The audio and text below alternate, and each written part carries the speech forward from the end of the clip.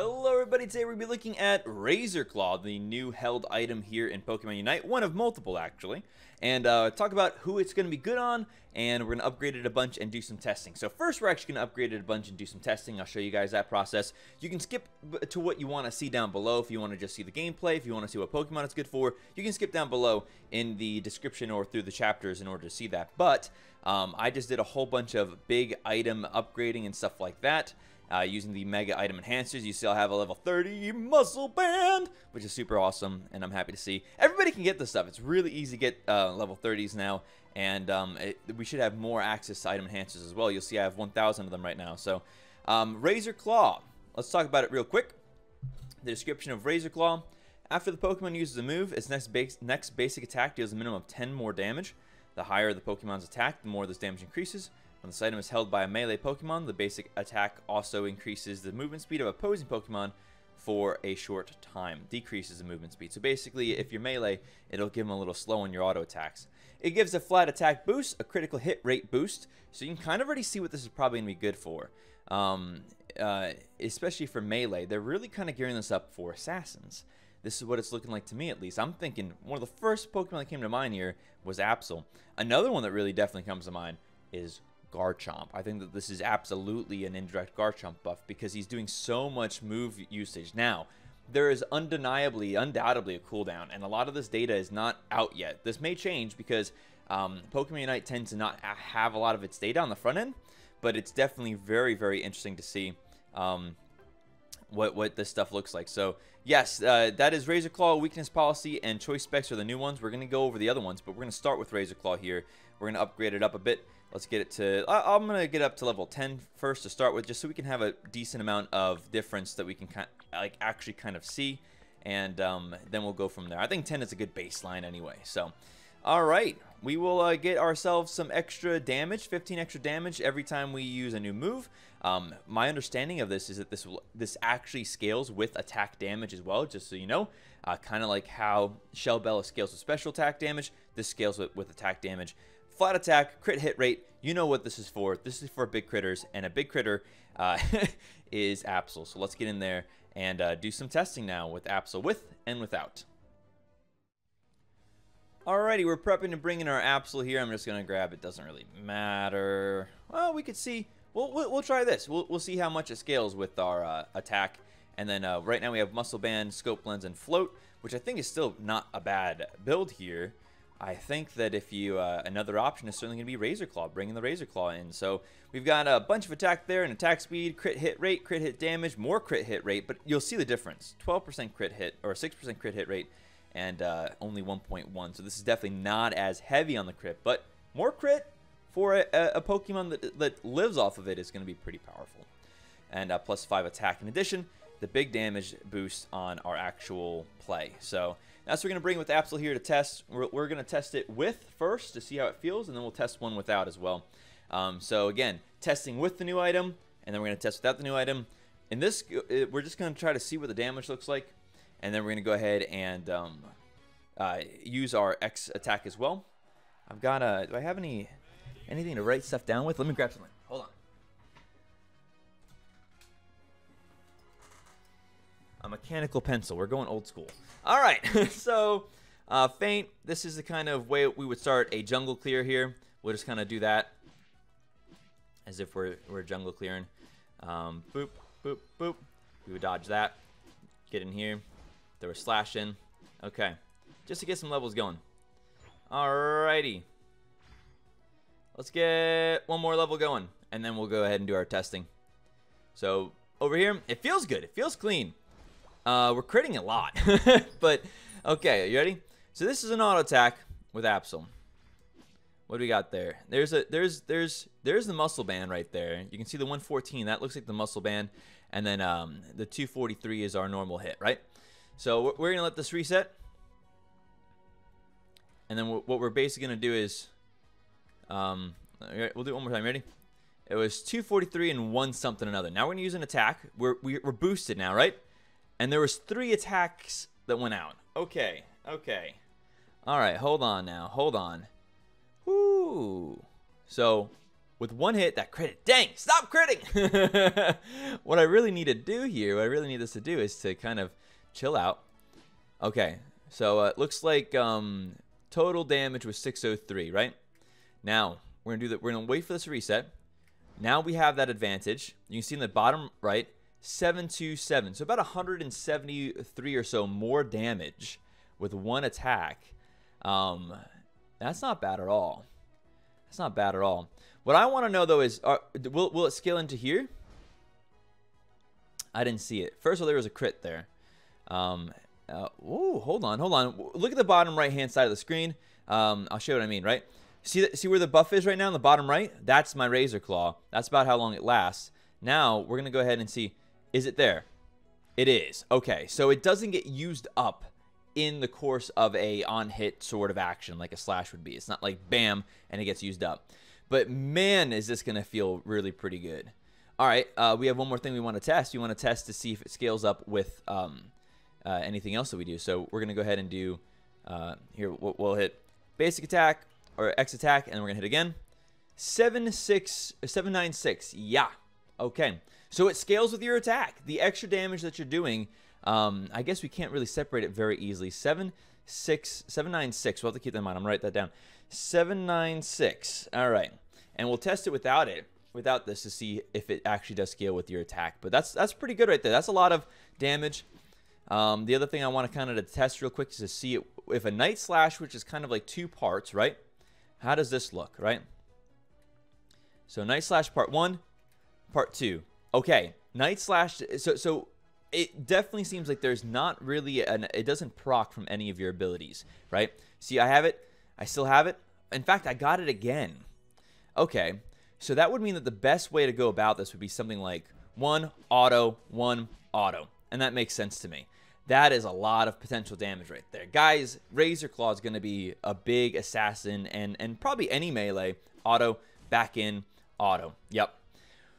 Whew. That's going to be spicy. That's going to be spicy. All right, let's test some damage without it and see exactly how it scales. So let's do that. Okay, so now we know what we're comparing to. We're basically just going to remove this, right? We're going to get rid of this, remove it, have nothing in that slot. We still have the muscle band, we still have the scope lens, but we don't have that anymore. It was about 3 extra attack, so we will hit slightly lower just from the difference in attack, but how much lower we hit should give us a pretty good indication of about what we're looking at. So the extra damage at level 4 was in the 117, 120, kind of 130 range. So we should be losing about that much off of our abilities, more or less. So let's go ahead and do the same kind of thing. We're just going to level up as fast as we can to 4. I mean, I actually can just auto level myself, which I probably will. We'll just use this to scoop on over. Bloop. And then we'll just go settings. Nope. Sorry. I bet. Practice options 1, 2, which will give us ZR. Oops. And then we'll do one more. All right. Now we have slash and feint, same level, 4. Auto attack. Okay, just about the same as it was. No surprise there. That was our slash move. Now we hit again. Yeah. Okay, so that's a big difference in damage. That's 598 is the damage that we do with just a normal auto attack without it. With our sort of, let's use a special attack. Ready? So it was a special attack, and then that. Oh, I critted. Come on! Practice, move cooldowns. We need to see what it's like without the crit, right? So we'll take a special attack, and we're going to hit. I crit again. We'll wait. Because a crit, so basically what we got before with the readied boost from Razor Claw plus the X attack was 796 about. So we're going to hit that again. Auto attack 645. That's an extra 150 damage basically. Ooh, just from that item. And that's, again, the cooldown has been a little bit unspecific. I haven't been able to find out and lock down exactly what all the cooldowns are, right? But definitely pretty powerful. Here, give me a second of silence. I'm going to skip ahead. I'm going to see if I can't find an answer to that for you.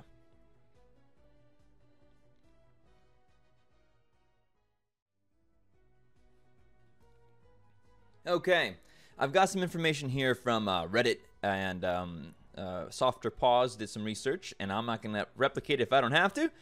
Basically, they did some quick tests for Razor Claw, and they found that the damage is a separate instant that triggers on basic attacks, similar to Muscle Band and Scope Lens passive. We did see that.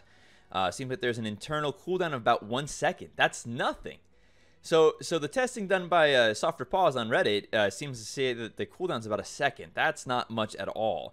Activations don't stack. You can't have multiple activations. This makes sense. Buff lasts about 3 seconds. We saw that. Slow is not significant. Proc does about 100 damage on level 5 Absol with one level 1 Razor Claw without any other held items. Yeah. Okay, so basically, that's about what I saw as well. That's about what I saw as well.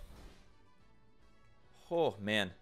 So this is going to be a lot of damage, guys, right? So if we're talking an extra 100 damage with a 1 second cooldown on somebody like Absol, somebody like Garchomp that is running moves every 2 seconds, this is going to be a huge amount of extra damage for any melee builder. I think that this is going to be a critical item for a lot of melees. And so let's actually go back and talk about which Pokemon I think are going to benefit the most from this. Alright, here we are looking at a list of all Pokemon. Let's start at the beginning, and let's go over who's going to benefit the most from Razor Claw. So Razor Claw is all about basically comboing your attacks with your damage. Some testing will be required to know for sure for a lot of these, but I think that we can find a lot of good information out from this. We know it scales with attack, so Venusaur is probably out. Charizard, I'd have to test, right? It's possible that Charizard's, if all of Charizard's continuous damage from his entire one auto attack is all buffed, that'd be huge. I doubt that, though, so I wouldn't recommend this generally. I wouldn't recommend, I don't think it's going to proc well with Charizard unless it's weird, buggy. Blastoise would probably not get a huge amount of benefit from this, neither would Pikachu. They just don't scale with the right items, you'll notice here, by the way, special attack, the kind of attack that the Pokemon does is actually now listed here, which is super good. Ninetales wouldn't get much benefit from it, neither would Wigglytuff. Yeah, Machamp probably would. Machamp does a lot of auto attacking. Now, that being said, Machamp does more auto attacking than abilities, so I feel like Machamp wouldn't get as much of a benefit from this as they might a Floatstone for their third, but I still think that this has a lot of value for Machamp. It has a lot of potential value. Extra damage is always a pretty good idea for a Machamp in this case. Slowbro would probably not get much. Blissey would probably not get much either. I could be wrong with the Blissey thing. I think that there's some weird auto attack builds you can run with Blissey because of their ability to use Helping Hand and just mega buff themselves with the steroid. But I'd have to test that on face value. I wouldn't go with Blissey with Razor, neither with Mr. Mime. Snorlax, no, because Snorlax doesn't use items and doesn't use abilities enough. Snorlax might do better with the weakness, the new weakness item. Probably wouldn't do very well with Razor Claw. I don't think Crustle would either do particularly well with Razor Claw. Unless, well, we know it doesn't proc on abilities. We tested that. It doesn't proc on abilities, so no. I don't think I'd recommend it for Crustle either. Would absolutely recommend it for Greninja. But I think there's other really good options for Greninja as well. I think Zora would be one that it's super, super good on. There's a lot of abilities to use that you can put an auto attack, weaving an auto attack in between your abilities, basically. Yes, I think Zora would get a lot of benefit from it. Cinderace, I think, would do okay with this. It's going to lose some of the slow, and Cinderace doesn't have a lot of abilities that it spams, whereas a Zora would. But I think Cinderace could get some value from it. I don't think I'd recommend Cinderace as a S tier for Cinderace. Absol, 100%. Lucario, 100%. Cramorant, no. Cramorant special attack, and though it does do a lot of abilities and kind of moving and spamming abilities with auto attacks in between, it doesn't scale with special attack. I wouldn't recommend it. Gengar, no. Gardevoir, no. Garchomp, 100%. I think this would be recommended here for Garchomp. Garchomp, I think, has a bit of a damage fall off in the middle. This is going to definitely give Garchomp a huge amount of damage potential, I think. And Garchomp is always using abilities, especially while in the ultimate. I like Garchomp with this Razor Claw big time. And then finally, Talonflame. I think Talonflame would also get a lot of value of it. If you're an assassin, basically if you're a speedster, this is becoming a must almost for you. If you're a attacker, a melee attacker, or are they all-arounders? Yeah, melee all-arounder. I think that you probably get a lot of value from it. Is he considered melee or ranged? I really don't know if he's considered melee or ranged, but Anyway, because there's a bit of both, I guess.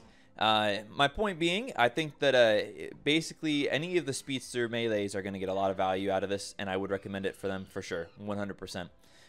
Except for Gengar in this case. And I think Lucario, again, would get a lot of value from it. Garchomp, a lot of value from it. Cinderace, okay value. Greninja, okay value. And that's basically it right there. Machamp, pretty decent. Nothing else on this side.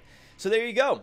If you're an assassin and you want to one-shot people harder, don't one-shot people. One-shot people harder, then I think Razor Claw is going to be a big one for you. Go ahead, get it if you like those kind of bursty Pokemon. And go try it in some battles. Let me know. If you're Zora main, you need it. Absol main, you need it. Lucario, you probably need it. Garchomp, you probably need it. Talonflame, you probably need it. There you go. Boom. What an item. It's going to be fun.